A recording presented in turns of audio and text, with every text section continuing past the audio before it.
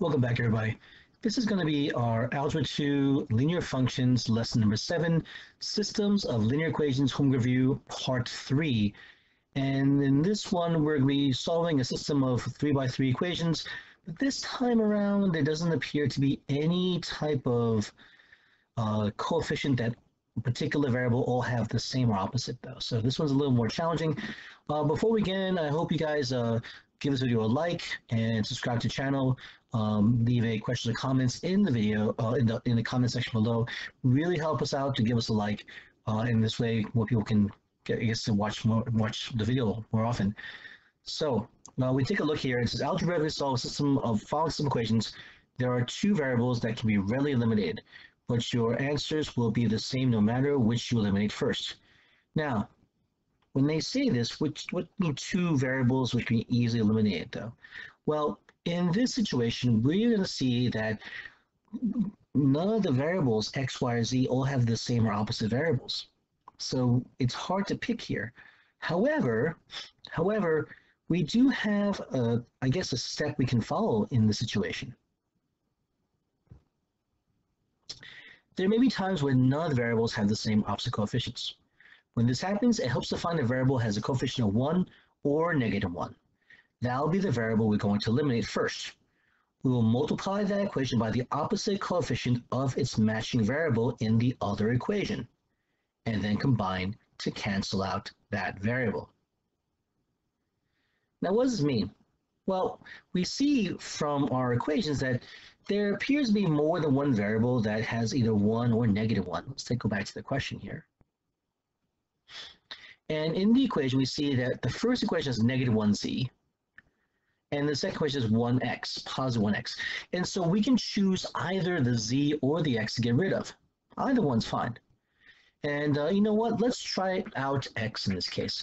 So now what happens is we're going to try to get rid of the x. Why? Because of the fact that this has a positive 1 here. And that will mean in this case that we can combine the multiple of this equation to cancel out another equation. So for example, let's combine in this case these two. The 2x plus 5y minus 1z equals -35. And of course the second equation. Now the second equation has 1x, but we want to cancel out the x with I guess a -2x. To do that, we need to multiply the second equation by -2.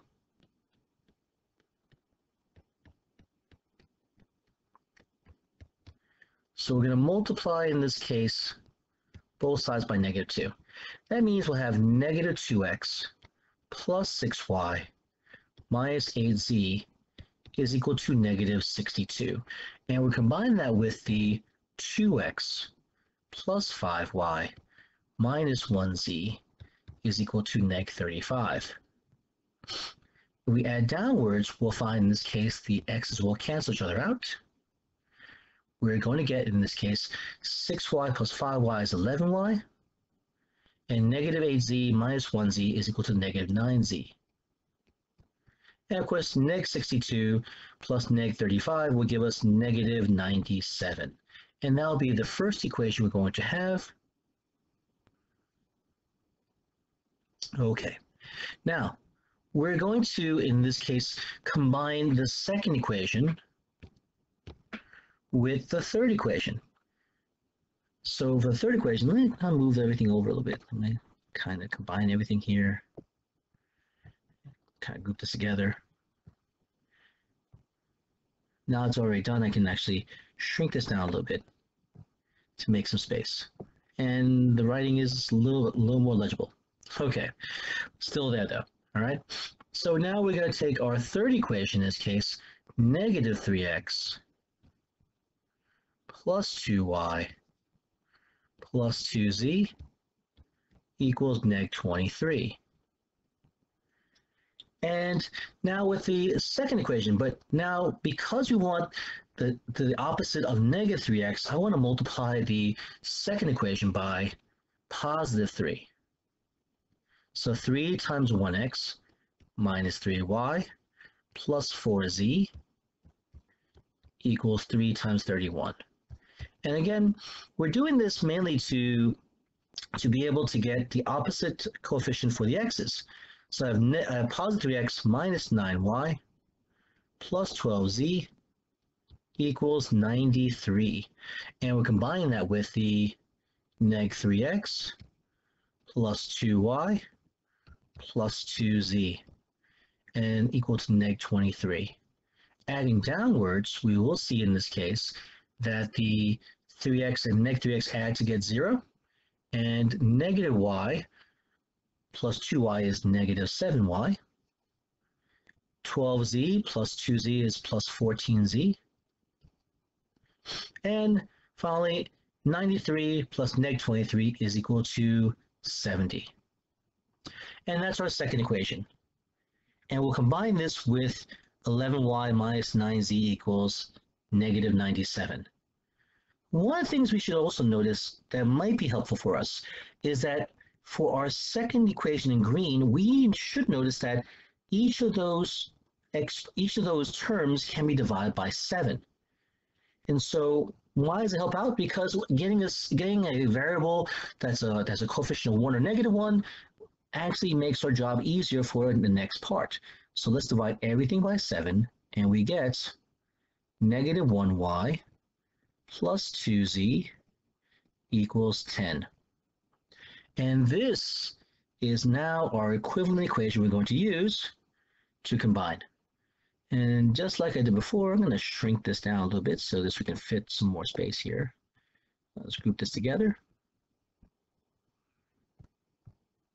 And I'm going to move this a little, shrink this out a little bit here to the relative size so that we can fit everything here within the screen. Okay, so now we see in this case, you have a negative 1y plus 2z. I'll make sure there's a z here. Z, 2z equals 10. Let's try to cancel out the y's. And so because we have 11y minus 9z equals neg 97, and we have a negative 1y, let's multiply that second equation by, it looks like we'll multiply by 11.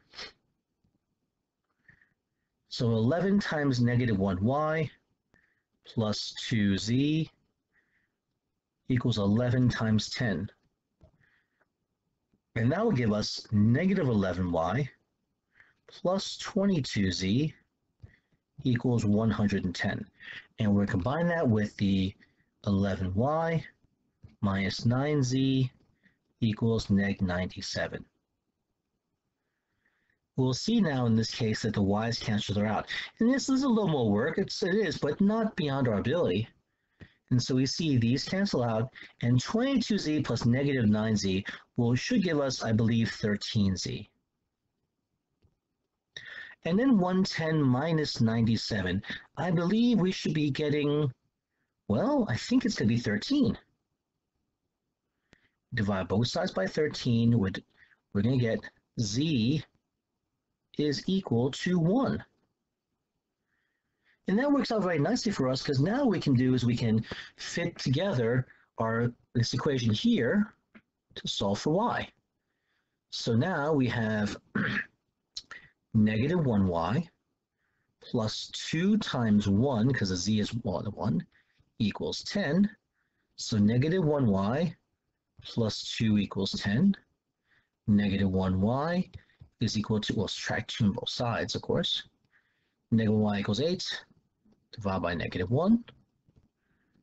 Y is equal to 8. And now, from here, we're going to use our y value and z value to solve for x. And I guess what we'll try to do is kind of, you pick the second equation because we'll have x by itself. So finally, so we plug into the equation 1x minus 3y plus 4z equals 31. And now we substitute. Well, 1x minus 3 times negative 8 plus 4 times 1 should equal to 31. So x plus 24 plus 4 equals 31, or x plus 28 equals 31, subtracting 28 from both sides.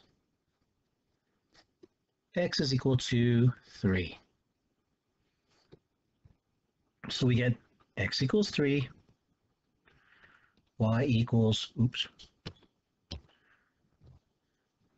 y equals -8, and z equals z. Well, I'm just having a hard time writing these letters. Z equals 1.